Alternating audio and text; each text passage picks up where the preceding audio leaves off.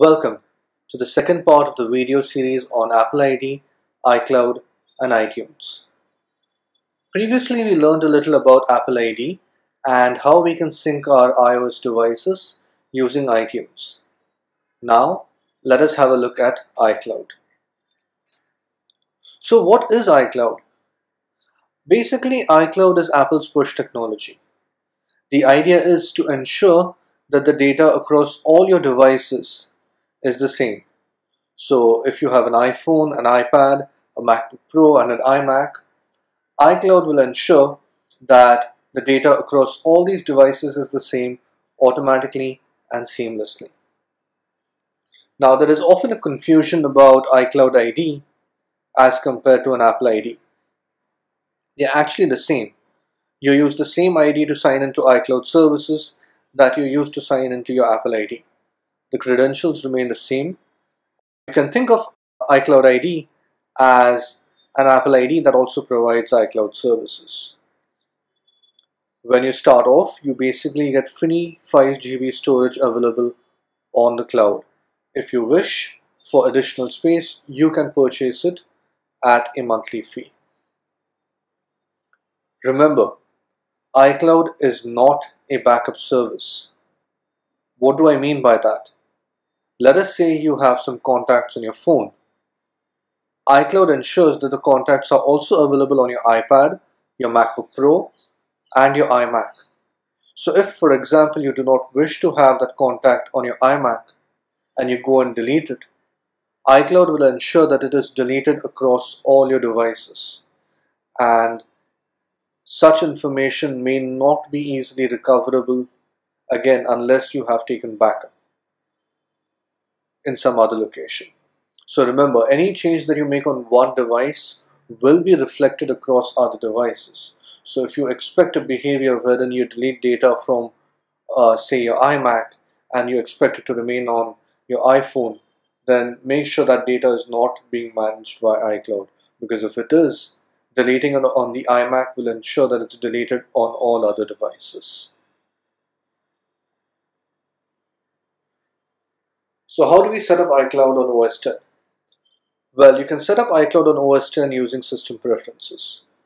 All that you have to do is go to the iCloud preference pane within System Preferences and sign in with your Apple ID, or as you can call it now, your iCloud ID, to make use of iCloud on OS X. From here, you can configure your account and manage services or data being pushed on the cloud from here. So let us have a look at setting up iCloud on OS X.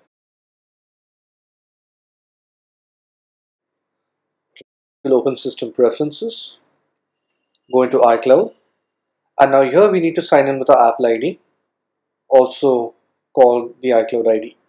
So let us put in the details.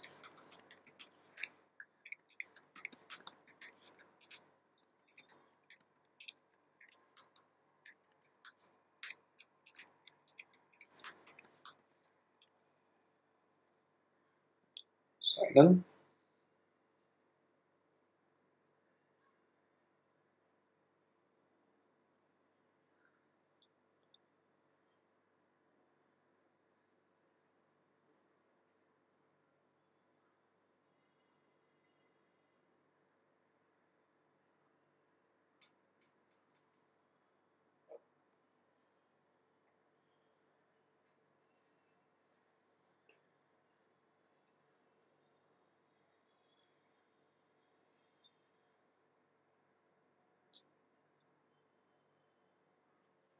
Okay, once you've signed in, how long it takes depends on your internet connection. But basically, once you've signed in, it will ask you what you would like to use iCloud for. So you have the common options in the form of contacts, calendars, reminders, notes, Safari. But there's also a second option called Use Find My Mac, which is important, and we'll talk about it in a bit. For now, I will keep both the options selected and click Next.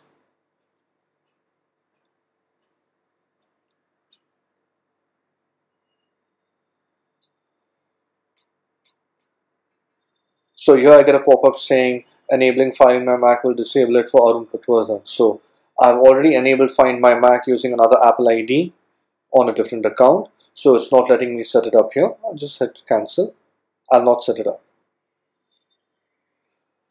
It's asking me to enter my Apple ID password to set up iCloud keychain. I will not set this up for now, so I'll hit cancel. And that's really it. It's very easy to set up iCloud. Let us see what all it is offering right now.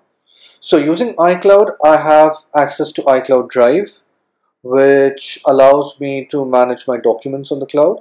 So if I go into options, I can control the different applications that can use my iCloud service to push data back and forth. So I have Keynote, Numbers, Pages, I have iBooks, I have QuickTime, Preview, a lot of applications. I can choose those when I want and make the changes as I wish. I even have an option for photos. So if I go into options, from here I can control how photos are managed on the cloud. And sometimes you may find that this is important because, as you can see, by default you have 5 GB storage on cloud, so it's rather limited. And as many of us use the camera on the phone quite extensively, don't be surprised if you find that your iCloud storage is filled up quite quickly. So let us look at the options going from top to bottom. So what iCloud Photo Library does is any photos that you add to your Photos app will automatically be uploaded to iCloud and made accessible to all other devices that have this option enabled. My photo stream imports recent photos from devices without iCloud Photo Library and sends them to new photos on your My Photo stream to those devices. iCloud photo sharing allows you to share photos from one iCloud ID to another. It's a good way to quickly share photos. So for now, I'm going to be turning both these options off. Remember, you can make these changes at whatever time you want. Mail gives you the option of creating a new iCloud mail, which is separate from the ID that you use to log in. And it provides a basic mail account. If you want, you can turn this on. If you want, you can leave it off. So you choose your name here and it ends with the extension @icloud.com. I am allowing iCloud to manage my contacts, calendars, reminders, Safari, which includes the tabs that are open, bookmarks that are saved, things that I've marked for reading later, all those things. Notes allow my notes to go across. Find My Mac. Basically what Find My Mac does is that it allows me to physically locate my Mac on the map in the case that I have actually lost it or misplaced it. So using the Find My iPhone app on your iOS devices, you can actually physically locate your Mac and find it. You can even access that facility through the web interface that is iCloud.com. For the service to be able to physically locate your Mac, it is assumed that your Mac has network connectivity. If it doesn't, your requests will be queued up and made accessible to the device the minute it goes online and is reachable to the internet. So that's how you would set up iCloud on OS X. You can even go ahead and manage your account details, such as your name, contact, security information, where you can change password or security questions. You can even set up two-factor authentication, which adds an extra layer of security, and it's something that I would strongly recommend. It gives you a list of devices where you have signed into iCloud.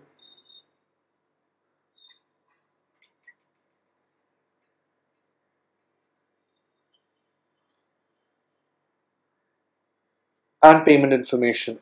In this case, my Apple ID and that is my iCloud ID is one without any payment details, so I cannot make any purchases. But if I had, I would see them here, or if I wish, I can add payment details out here. I also have the option of setting up a family. In family sharing, I can take a group of Apple IDs, up to 6, and combine them to form a single family, wherein I've got one parent Apple ID and other Apple IDs can take advantage of the items I purchase using my Apple ID. So if I purchase a song using the parent Apple ID, all the other family members will have access to those songs or movies or apps. So family sharing is not available at this time. If I wanted to, I can sign out from here. I can always change what is managed by iCloud at any time by clicking on these checkboxes accordingly. I didn't mention keychain. Keychain allows my secrets which are saved on the phone to be synced with keychain on iOS. Note that many of the passwords that you save on the computer will be shared over iCloud onto other devices signed in with the same iCloud ID. This is encrypted, but you should be aware of its implications. So that's how you would set up iCloud on OS X. Let us have a look at how to set up iCloud on an iOS device. Setting up iCloud on the iOS device is very easy. We set it up the same way we would on OS X. All that we have to do is go into the Settings app, select the iCloud preference, sign in with the Apple ID and password that we have, and we have set up iCloud for the iOS device. And just like in System Preferences on OS X, here within the Settings app you can manage which data is controlled by iCloud, and you can change these settings at any point in time. Let us look at how we can set up iCloud on an iOS device. To do that, we'll open the Settings app, scroll down to iCloud, sign in with the iCloud ID,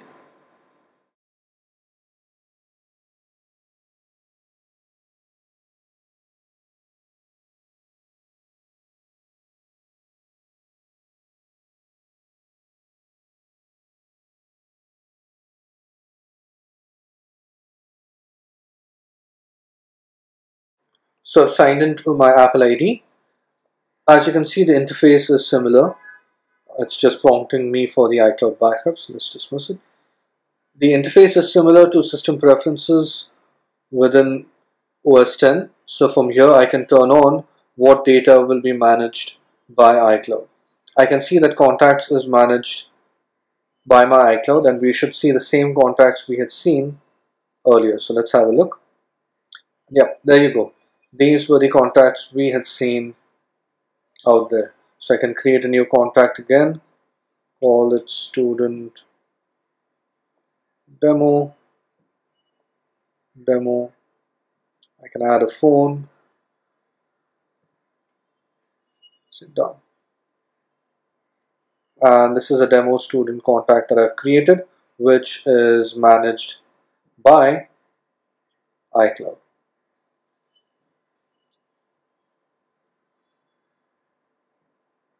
So from here I can turn on iCloud Drive. Let's have a look at iCloud Drive.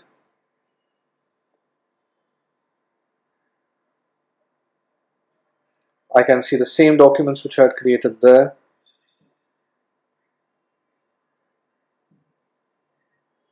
So there was an update, I've updated it.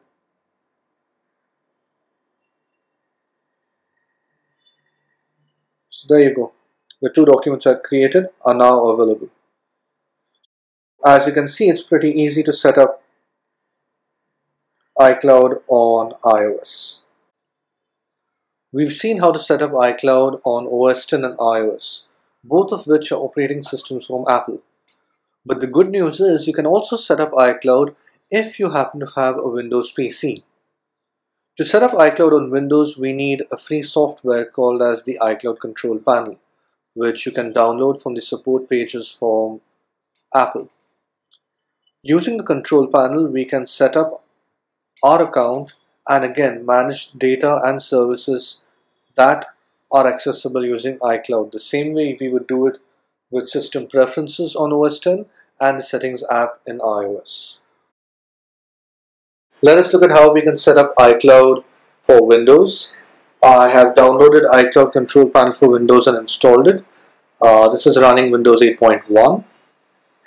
So when I go to browse the apps that are available, I can see that there's a new Find My Phone, iCloud and iCloud Photos available out here. So few new things that have come up. Let's go to iCloud. We get a similar interface that we got for OS 10.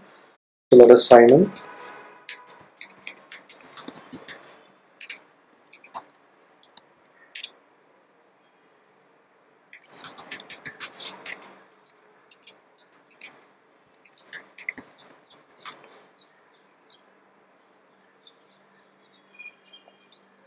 We are signing in.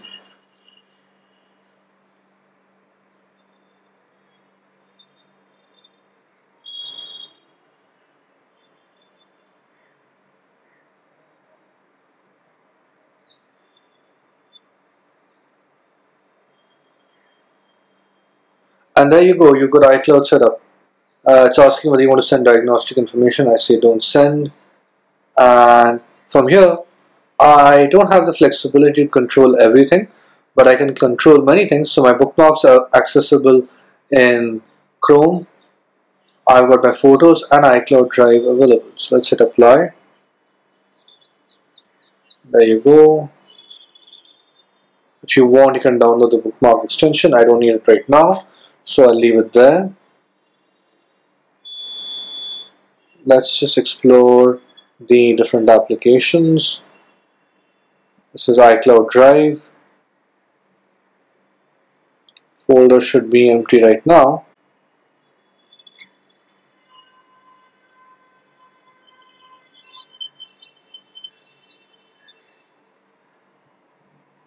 There you go. I've got my demo coming up. There's nothing in there. Of course, remember, Pages and Keynote will not work here, so your documents wouldn't come here unless, of course, you save them in the .docx format. So those folders should not be accessible. So that's how you'd set up iCloud on Windows. Now here's the last bit of it. We have seen access to iCloud services on OS 10, iOS and Windows. But the best part is you can access a lot of the data which is managed through iCloud from a web interface. This means all that you have to do is open up a browser, type in the URL www.icloud.com, sign in with your iCloud ID, and many of the things that are managed using iCloud will be accessible there. Take for example contacts. If you're managing contacts using iCloud on your iPhone, on your Windows computer and your iPad, you would be able to access your contacts on iCloud.com also. This is very convenient, especially when you in the rare situation where you don't have access to a device, but you would still like to access the contents on the cloud. Let us see how we can access data through the web portal. Let us open Safari, and in the favorites I already have a link for iCloud, so I'll click on that. The URL is www.icloud.com. This brings us to the page where we sign in with our Apple ID. So let us sign in.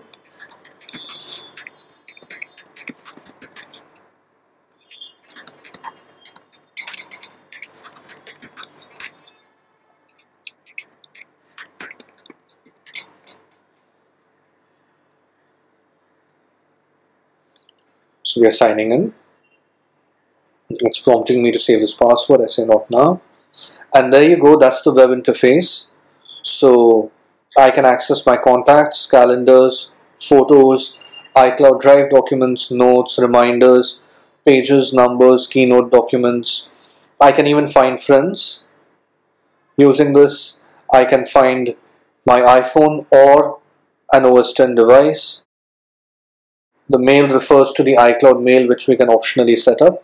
And this is the settings. So let's have a look at a few things. So let us look at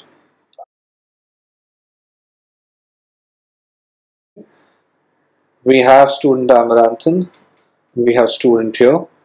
We also have contacts which are being managed under iCloud. Let's verify that.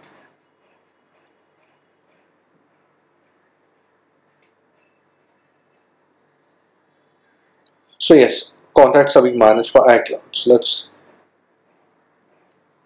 quit contacts, and let us do one thing to test things. I'll go ahead and create a new contact. Student demo company mobile phone 764 iPhone work student@demo.com. This is some fictitious data. That's the home page and notes. This is for demo purpose. Created from the web portal. I will click done. So I have my student demo contact which I created through the iCloud web interface. If I open my contacts app now, these details should pop up here too.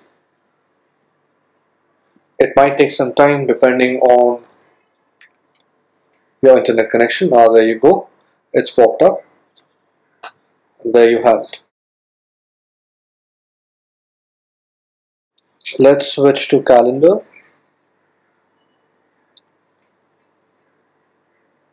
So I have my calendar interface here.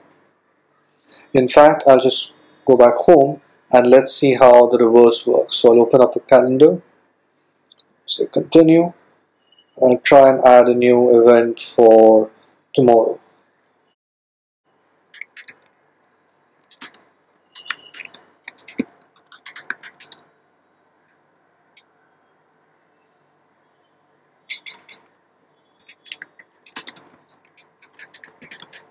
So I'm going to talk on iCloud for Windows.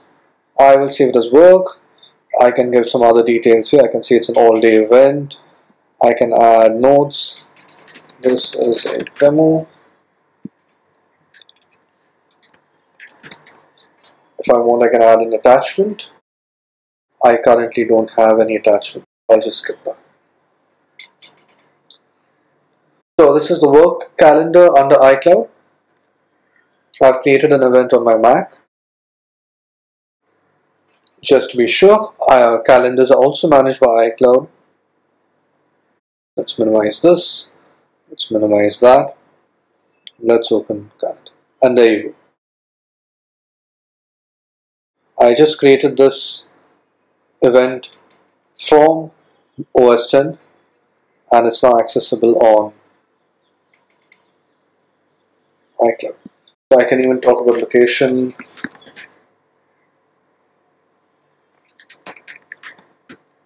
I can make changes here, save it, and then if I open the calendar back, again depending on the internet, yeah, here you go.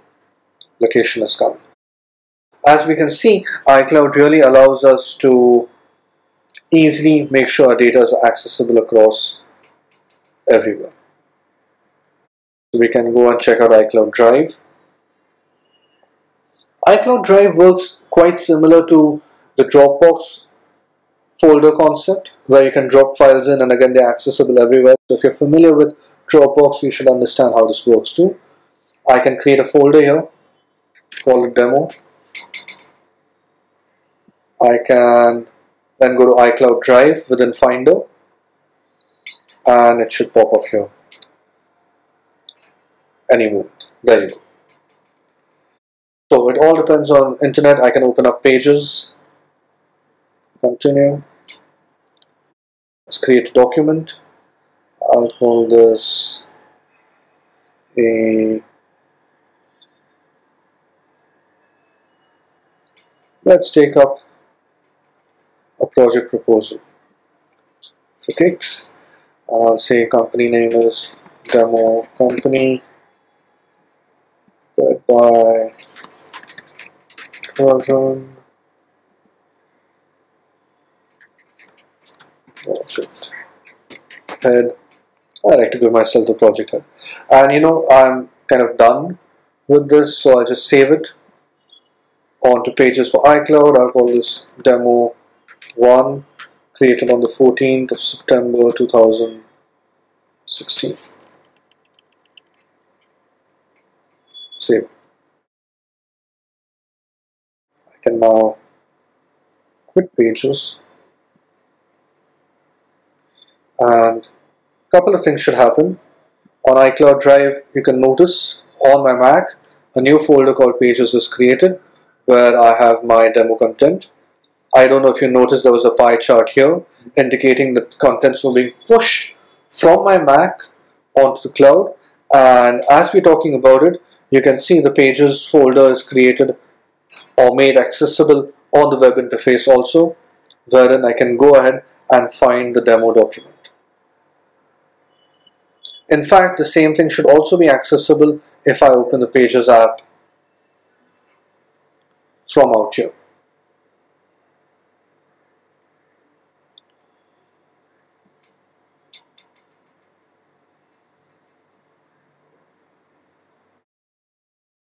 So there's a warning about the language. I can create another school report, or I can just take a blank document and say choose.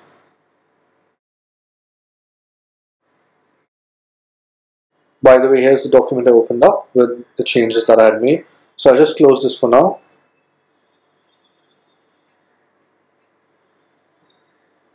Let me quit contacts in the meantime. This is a demo for creating a pages document from iCloud.com. Yeah, that's great. I feel that's something nice that I've done. I can add images if I wish, or I can make some changes here.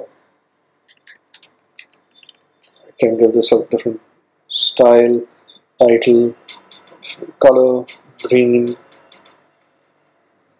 This is not loading up clearly.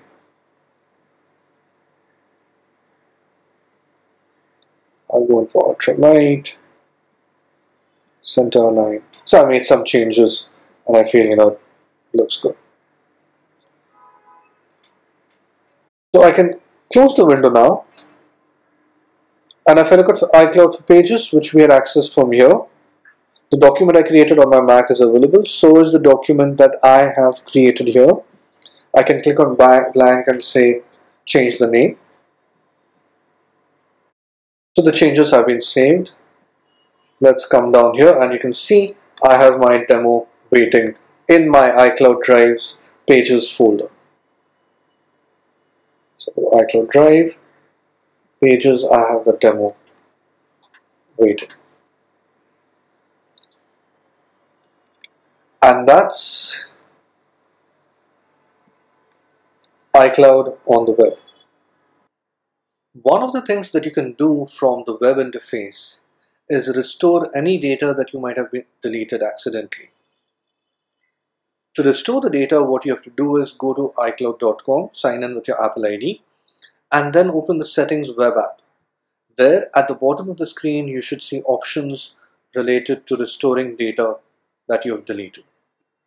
So let us see how we can restore a deleted file from the web interface. For that, I will go to iCloud Drive. I'll select the file called demo which we had created. I will click on delete. I get a pop-up stating, are you sure you want to delete demo.pages? This item will be immediately deleted from iCloud Drive and all your iCloud devices. This is harking back to the point I made earlier about not using iCloud as a backup service. Because what will happen is if you delete it from one device, that change will be pushed across all devices and will be deleted everywhere. So I go ahead and say delete.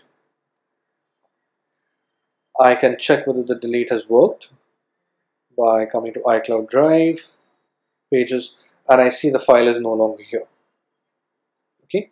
Now I go to Settings. I scroll down at the bottom. Out here I can see there's something called as restore files. I'll click on that and I can see that demo.pages was deleted. I have a message here giving me the size and when it was deleted and how many days I have left before I can restore it. So I've got 30 days left to restore it, after which it will be permanently deleted. If I'm sure that I don't want it, I can select it and delete it from here. But for now, let us go ahead and restore it. I'll click restore. See, done. I will now move back to iCloud Drive and give it a few seconds to pop up here.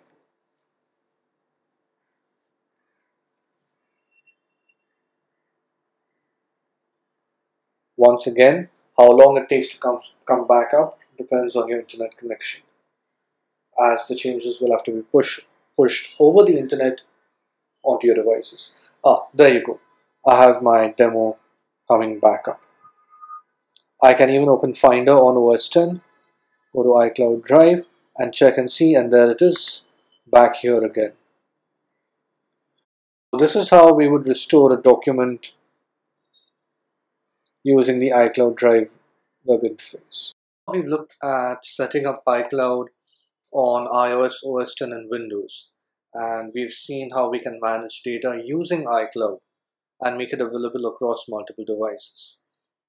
However, there is one thing that is often missed out. What do you do when you sell your Apple device? It's very common for people to upgrade to the newest hardware as soon as it's available, and the common approach in this situation is to sell off the older device. But before you sell it off, there are certain things that one needs to do. And this also applies if the device is owned by an enterprise rather than an individual. The first thing that you need to do is make sure you sign out of iCloud from the iCloud settings within the Settings app for iOS, or from the iCloud preference pane within System Preferences, or the iCloud control panel on Windows. What this does is it turns off the activation lock, which is turned on when you turn on Find My Mac or Find My iPhone. This is important because if you sell a device with the activation lock on, it may prevent the new buyer from using the device because it is locked against an Apple ID to which he doesn't have access to. Once you signed out from iCloud, go ahead step by step and sign out from all the other accounts that you have. This could be email accounts, calendar or contacts accounts. Go ahead and uninstall apps from the App Store. Sign out of the App Store, which is something you might have done using the very same Apple ID. Remove any apps that you've purchased, remove any songs, any photos that you may have had, and sign out of all other email or social media accounts that you have. Right in the end, as a good safety measure, go ahead and reset the device from the Settings app by erasing all the contents and settings. This way you ensure that you give a clean device to the new buyer and none of your data is present on the device. Most importantly, you also ensure that the activation lock is now turned off. And the last important step is to go onto iCloud.com, sign in with the Apple ID that you used on the device which you're selling. Go to the settings pane and then delink the device. So you can do that by selecting the device you're about to sell and clicking on the cross next to the device to remove it. So this is a quick overview about iCloud and what it does. One of the biggest advantages is the fact that now a lot of the data which you earlier managed using iTunes is automatically distributed across devices using iCloud. It greatly reduces the complexity that was earlier present in pushing data from your computer onto your mobile device. In fact, nowadays, the only reason why I, for example, use iTunes is to sing songs that I've purchased from CDs on to my iOS device. For everything else, that is photos, contacts, calendars, emails, notes, reminders, I use the iCloud service itself. That's iCloud. Thank you.